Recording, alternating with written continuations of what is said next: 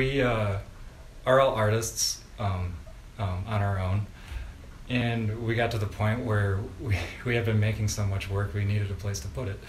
And Dustin had recently opened his bookstore earlier this year, and so he got that space, and this space opened up shortly after, and we fell in love with it and thought it was perfect for a gallery.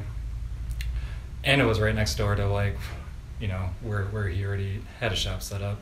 So we decided to get it, and we didn't really know the direction it was gonna go, but we're slowly getting the hang of it, of where it's gonna lead.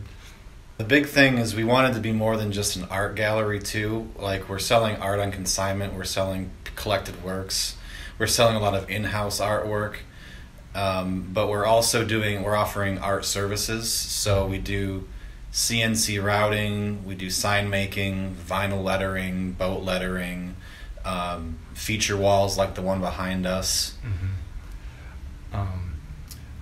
As well as commissioned artwork, you know, anything or most things that you see in here that are made by us, we can also reproduce, either exactly like or something similar. We're an art service company as well as a gallery. We focus mainly on abstract and modern contemporary art, but we also have a lot of antiques, mid-century style things, but definitely abstract and modern. And we do a lot of LED work, so light up signs, light up artwork, furniture we're getting into. Yep.